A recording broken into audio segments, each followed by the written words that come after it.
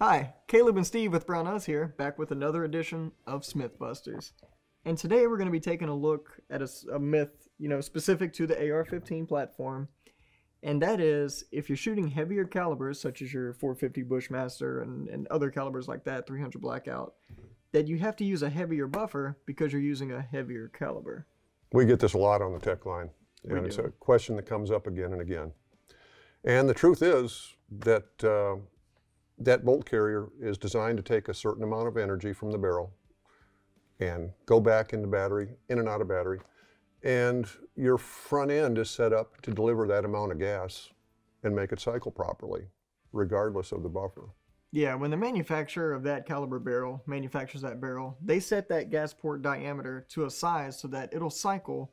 And most of them are, basing all that information off of a 3-ounce buffer. Right. The 3-ounce buffer in a carbine length, the 3-ounce buffer is your standard weight buffer. So when people call in, they'll say something along the lines of, I bought this, 450 Bushmaster. Yeah. I went ahead and got an H3 buffer because it's a heavier bullet and it's not cycling. And then I tell them, hey, you need to drop down to a 3-ounce buffer. And that 99% of the time, that solves the problem. And another thing, it doesn't matter what that upper is. If it's a carbine, mid-length, rifle. Yeah. As long as the back end's set up correctly, it'll work with any of them.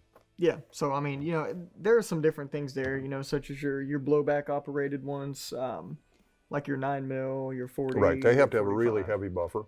Because they're not using the energy from the gas tube, they're not using gas, they're using direct blowback, so they have to be heavier. But that's a completely different setup. And a 308 has a heavier bolt carrier group. Right. So it needs a bigger buffer in order to drive it forward with enough momentum to go back into battery. Exactly, yeah. So those are when you get into it, those are classified as, different platforms. So those same rules don't apply.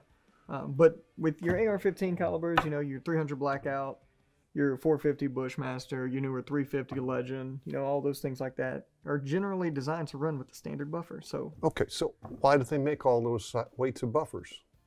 That's to tune your system. If you're running an AR-15, you have different barrel lengths, different gas system lengths.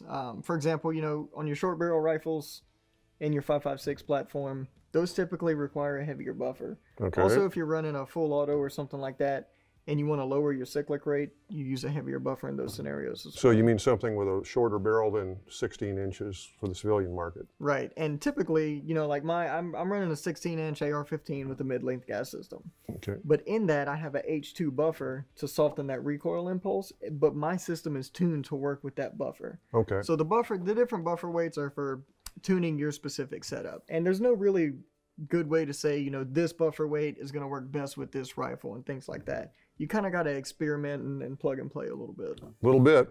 I mean, that's what it takes. But odds are the standard buffer is going to work just fine for you. Yeah, and a new build, I always recommend going with the standard buffer and then adjust from there if need be. Right.